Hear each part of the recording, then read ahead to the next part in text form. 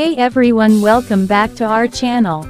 Today we've got some hot news about Taylor Swift and Travis Kelce. That's sure to get your attention, so let's dive in. Imagine this: you're all set for your workout at the famous Doghound Gym in West Hollywood, but suddenly you find yourself waiting outside. Why? Because Taylor Swift and Travis Kelce have taken over the gym for a private workout session. Yes, you heard that right, the power couple closed down the gym for 2 hours, leaving many gym go puzzled and peeking through the windows.